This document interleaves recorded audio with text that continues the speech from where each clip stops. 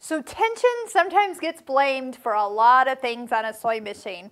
So on the Singer Fashion Mate 3342, I want to walk you through a few things to help you understand tension.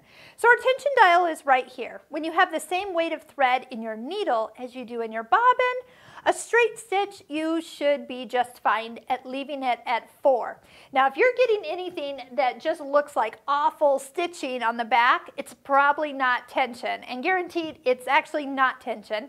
It's usually how you threaded the machine, you missed an area, you didn't get it in the tension disc at all, or maybe your bobbin's not in all the way. Maybe you need a new needle. How about cleaning your machine? When was the last time you cleaned it? So don't be blaming tension on your sewing problems. Unfortunately, it's probably an operator error. So let me tell you how I use tension and how you should think about it. So first off, when we're talking about our stitching, if you have the same look of stitches on the front as you do on the back, you're balanced. Now, when we adjust the tension at the top, the only thing we're adjusting is this top thread. So if you were to make it tighter, you are going to then pull the bobbin thread to the top of your fabric. If you made it looser or smaller number, then the bobbin thread is tighter and it's going to pull more to the back side. So for example, when we were doing our applique stitch, now this is going to be the same color on the front as it is on the back. On the applique stitch, I actually loosened my tension because I wanted the threads to pull to the back side, and look how pretty of a stitch it left me. Now if you look really close, you'll notice that the connection of the upper thread and the lower thread is on the back side. And that's where you're going to see some roughness. But because it's all about the front, this is more what you're going for. On decorative stitches, where we have used a different thread in our needle than we do on our bobbin, we do see that the bobbin thread has pulled the decorative thread to the back side, and that is what you want. You want the stitches, we don't need any extra pink thread showing where the blue thread is. We want it to only look blue. So if you're seeing any of your bobbin thread coming up to the top, that would be a time to loosen your tension. Now when we talk about changing our tension, keep in mind you'll usually see me change it a whole number. So if we're going for a looser tension, I'll change it from 4 to 3 or even to 2.5.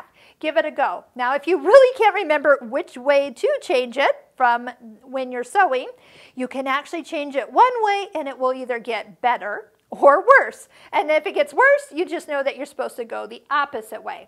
And I have one more example of what to do here. So I've picked a really wide zigzag and I have 2 colors of thread in the machine. And tell you the truth, the top thread and bobbin thread are slightly different weights because they are completely different brands of thread.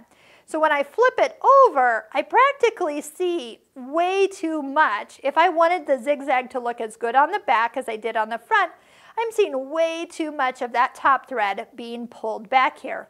So at this point, what I want to do is tighten the top tension to kind of bring it and more level out to the very edge so it's not so pulled to the back side. So I'm going to go ahead and take it up to, let's say 5.5, and I'm going to stitch an identical stitch right next to where I was. So it is looking better, but I bet I can make it even more perfect by tightening it up even further. So why am I having to go so far up to the higher numbers? It really doesn't matter what the number is as long as everything balances. Remember I said I have 2 different weights of thread in my machine? I'm going to have to do something to help it out. So let's just see, as I'm almost up to 8, if I'm getting the results I'm looking for. So here's the last one I sewed.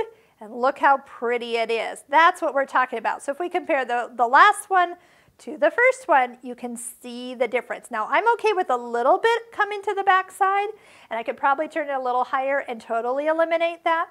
But I will tell you, when we do free motion quilting, this is usually what you need to do is tighten up the top tension to give you the look that is balanced, because on the front of a quilt and the back of the quilt, you want it to look really good. So remember, if you can't remember which way to turn your tension, you have a 50-50 shot of getting it right.